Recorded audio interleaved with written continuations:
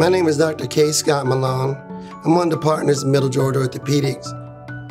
I am a non-operative orthopedic specialist with sports medicine fellowship trained. Well, we have multiple locations. The main office is here in Warner Robins. We also have satellite office in Perry, Georgia, what we describe as a full-scale, one-stop shop for orthopedic care. We've been on the cutting edge with outpatient spine and outpatient joint surgery. We've been doing those for years. We have our own integrated physical therapy, occupational therapy, imaging center with MRI, CT scan. We have massage therapy and durable medical equipment. We will exhaust non-surgical options. When they don't get better, we go to the surgical side, and then most of the time the patient comes back and I'll monitor the back end, but the goal is to follow you through the whole continuum of care. Listen to your patient.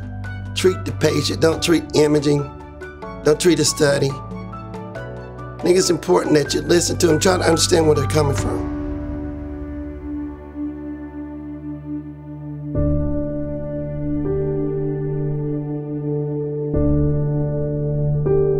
Jeff wasn't here very long. Within the first 6 months, I think she was diagnosed. It was very tough because, you know, as a partner, it's a business marriage. Now, Jeff and I became really close. It was tough watching him go through it.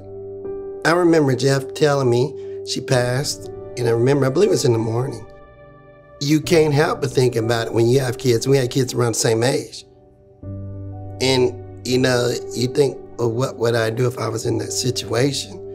And once again, I think the answer to that is nothing you can do but depend on your faith. You know, nobody knows when your time's going to be called.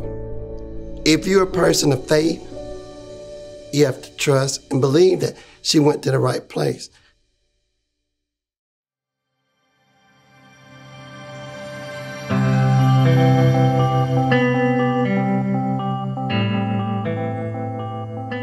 What we're focusing on is finding something that will help these children go through the process of treating the hepatoblastoma, but not have such long-lasting effects. So what we've tried to work with Dr. Vasudevan on is finding a procedure that can be done laparoscopically with the children. And we helped him discover, and we funded a camera that he uses in his surgical procedures now, so the children don't have the long, drawn-out recovery that would have with a more invasive surgery. Each year we've seen what Macy's Foundation has done. And then when you bring in the experts and they speak, it's amazing and phenomenal. What I didn't realize, the lack of research and lack of resources in that particular area. We will always be a corporate sponsor because we never have a problem with having enough volunteers in the practice to help out. We'll come to the events, but you have multiple staff, golf outings. It's become a community-wide event. And people come out to support it and support the family and really support the practice through it.